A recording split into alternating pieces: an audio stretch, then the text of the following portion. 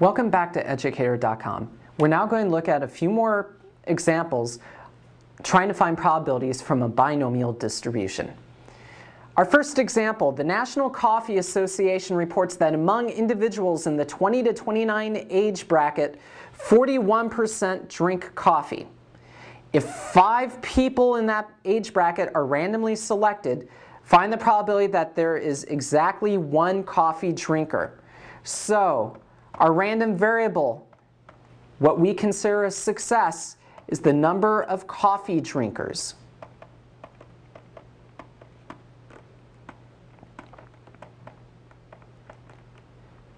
Remember that the parameters of a binomial are p, the probability of success, which is 0.41. And we need to know the number of trials. A trial here is that we're randomly selecting a coffee drinker. So n is going to be equal to 5.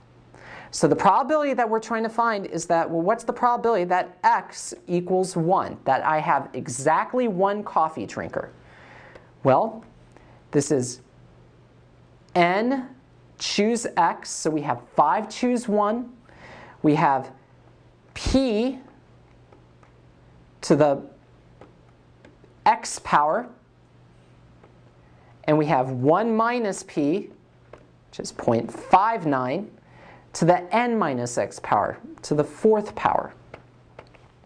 When we calculate that, we should get approximately 0.2484 for that probability.